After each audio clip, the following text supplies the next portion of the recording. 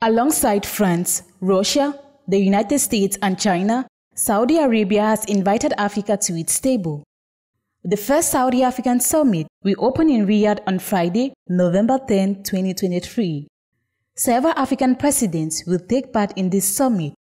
It is with honor and commitment that I announce my participation in the Saudi African Summit, announced the President of Guinea's transitional government, Colonel Mamadi Doumbouya, a few minutes after his arrival in Riyadh.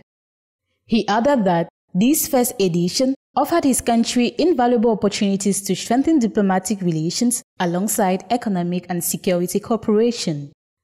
Ali Mahamane Lamine Zaine, Prime Minister of Niger's transitional government and envoy of President Abdourahmane Tiani, said the summit is an opportunity to forge strategic partnerships and highlight their leading role on the international diplomatic stage, while Côte d'Ivoire's President Alassane Dramane Ouattara stressed the need to strengthen the partnership between Saudi Arabia and African states and discuss current global challenges.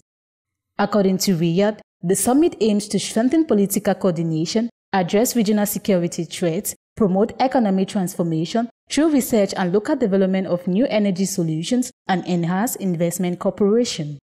On Thursday, November 9th, the Saudi Fund for Development signed 14 development loan agreements with 12 African countries, including Mozambique, Niger, Burkina Faso, Benin, Guinea, Sierra Leone, Burundi, Malawi, Tanzania, Cape Verde, Rwanda and Angola, worth more than $533 billion to finance projects in health, water, education and transport sectors.